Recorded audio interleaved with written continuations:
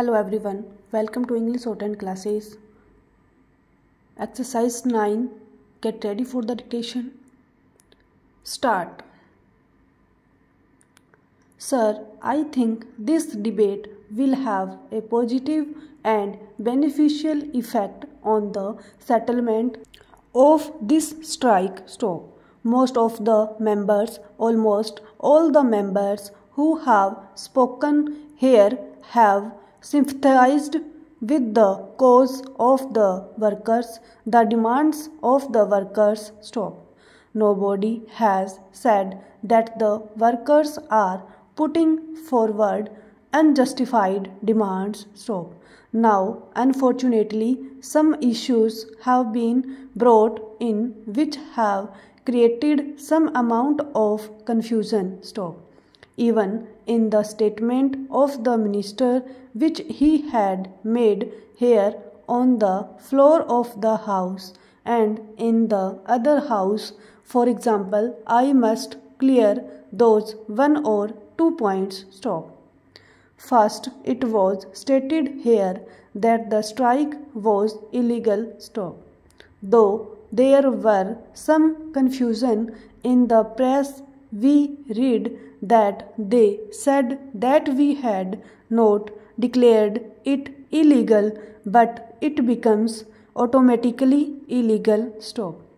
It becomes automatically illegal because conciliation proceedings were pending and they went on strike, which was illegal.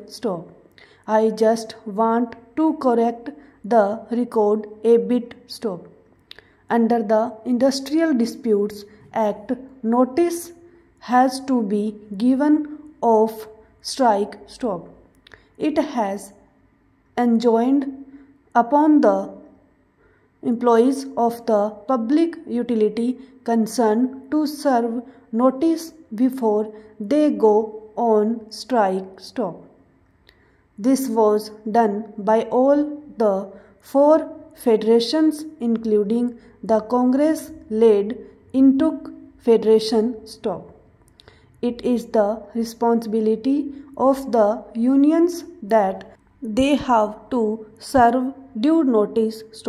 Under Section 22 of the Industrial Disputes Act, once a notice of strike is received, it is the responsibility of the government immediately to start conciliation proceedings, and the Act says that the conciliation proceedings have to be conducted by a conciliation officer. In the present case, no conciliation officer appeared on the scene for the simple reasons that the negotiations were being conducted at the highest level between the minister himself and the leaders of the 4 federations. The question of conciliation officer coming along and holding conclusion proceedings does not arise in this case. It is not relevant because the negotiations were going on at the top level.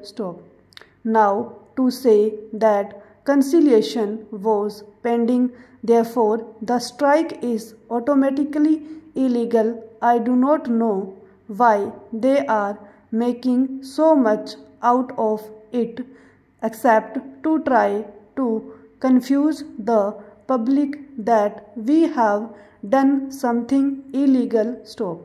It is said that essential services like water supply, firefighting, hospitals, electricity, etc. have been exempted from the purview of the strike.